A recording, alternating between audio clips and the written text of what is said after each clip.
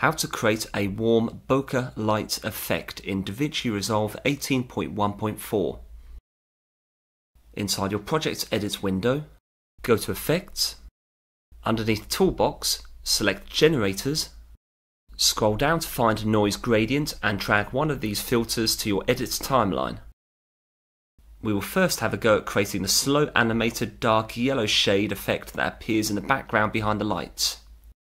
With this new noise gradient edit selected, go to Inspector and underneath Video and Generator, scroll down the controls properties to find Seeth.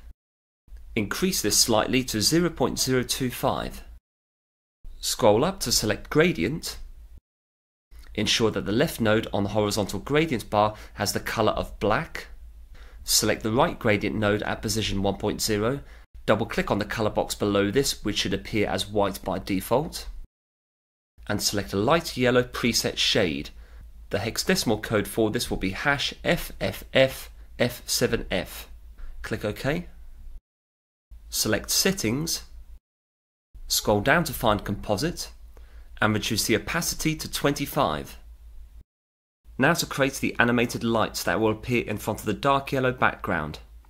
Return to your Effect menu, select the Effect sub-menu underneath Toolbox, and go to drag a Fusion Composition Edit to the video track and directly above your previously inserted Noise Gradient Edit.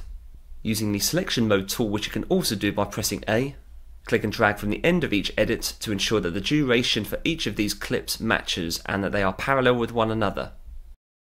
Right click on your Fusion Composition clip and go to Open in Fusion Page. Inside your Fusion window, deselect the Media Out 1 node by clicking anywhere on the empty node's grid and go to Insert a new ellipse shape using the options just above the node's grid. Select either the left or right view options underneath your new ellipse node to see a preview of your new media file above the Fusion timeline. You could do this with each node as you work inside the Fusion window. To reduce the opacity of the lights, decrease level to 0.622. Deselect your ellipse node.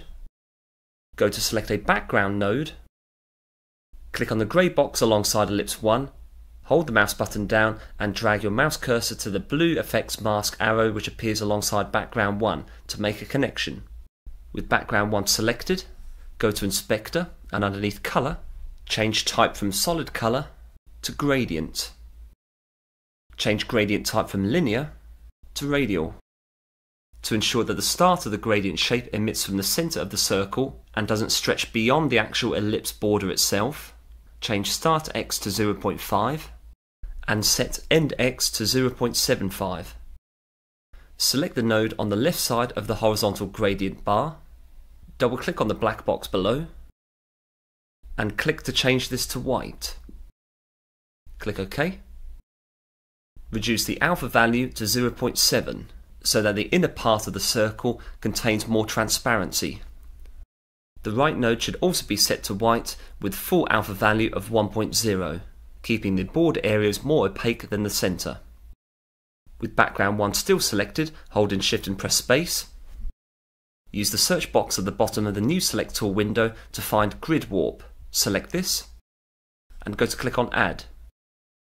With Grid Warp selected and in Preview, click on the central bottom point of your ellipse shape, hold the mouse button down and drag upwards very slightly to make the bottom side less rounded. Repeat this process for the top left and right sides of your ellipse shape, creating an almost egg/pentagon shape, which should be reflective of distorted light circles that you would normally associate with bokeh effects. Deselect Grid Warp 1, go to Add a P Emitter tool. We will use this node to make multiple ellipse shapes appear on your screen as part of the animation. With this new node selected, go to Inspector and underneath Controls, to reduce the number of ellipses that appear on screen, reduce number to 0.275. To add variation to the number of particles that appear at any instance, increment number variance slightly to 0.01. To have the particles last on screen longer, increment lifespan to 150. And to have some particles last on screen slightly longer than others, increment lifespan variance to 10. Change temporal distribution from all at same time to randomly distributed. to help reduce more any obvious patterns that occur in your animation effect. To enable us to apply the ellipse shape to our particle effects, select Style and change Style from Point to Bitmap. You should now see a yellow arrow alongside P emitter 1. Connect Grid Warp to this, with P emitter still selected, back in Inspector, select Color Controls. The main color should be set to white. Select Color Variance to open up the RGB and alpha color settings that will apply shade variation to each of the particles throughout the animation, bearing in mind that I want the main colors to be yellow and orange. For this particular example, I will change low in red variance to 0.025 and high to 1. For green, I will change low to -0.525 and I will increase high to -0.262. Reduce low for blue variance to -1 and change high to -0.75. Open up the size controls properties. Increase size to 0.23 so that the particles appear bigger on screen. And again, in order to ensure that there are minor changes in particle appearance, increment size variance to 0.025. Open up fade controls.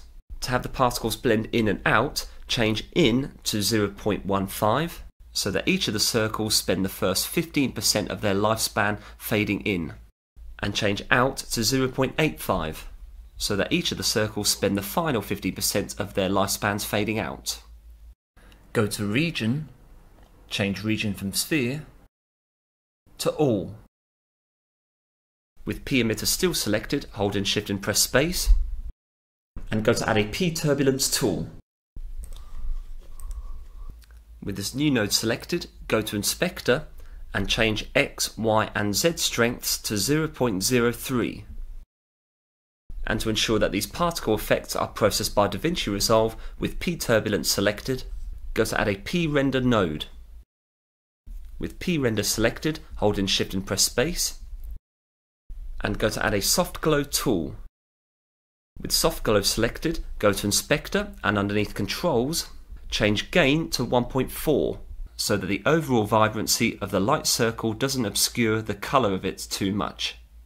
And to spread the glow out from the circle slightly more to emphasise the light effect, increment glow size from 10 to 25. With soft glow 1 still selected, hold in Shift and press Space, and go to add a light rays tool. With this new node selected, under Inspector and Controls, go to Appearance and change Ray Drop Off from Default Soft to Keep Shape of Source. Change Length to 0.04 to prevent the light rays themselves from spreading out too far from the circular light. Reduce Soften to 0 to prevent too much blur from being added from the light rays effect. And increment brightness slightly to 0.325. To lower the vibrancy and to bring out the transparency of your light circles more, change composite type from Add to Normal. With light rays still selected, hold in Shift and press Space, and go to add a Flicker Addition tool. Go to Inspector and Controls. In order to add a light flicker effect to our circular shapes, change flicker type from Flicker Gamma to Flicker Gain so that this animation applies to the brighter sections of your circles. To reduce the rate of the flicker variation, decrease range to 0.07. To randomize the appearance of the light flicker effect more, I will increment randomness scale to 0.5. To make pauses between flickers more common in the animation, I will increment pause length to 1. Pause interval determines the number of back-to-back frames that will play on screen without any flicker effect being added. I will increment this to 20, which should be just under a second of screen time. I will keep pause randomness at 0.2 and will increment random seed to 2 to add minor variation to the quality that we will see with a flicker effect on screen. Connect Flicker Addition to Media Out 1. Return to your Edit window. With the upper Fusion Composition clip selected containing the circular lights, under Inspector and Video, scroll down to Composite and change Composite Node from Normal to Add to make the dark yellow animated background appear behind the circular lights. Thank you very much for watching. I hope that video was useful to you. If you enjoyed the content and wish to be notified about future uploads on this channel, please like, share and subscribe. Join me soon for another video. Take care.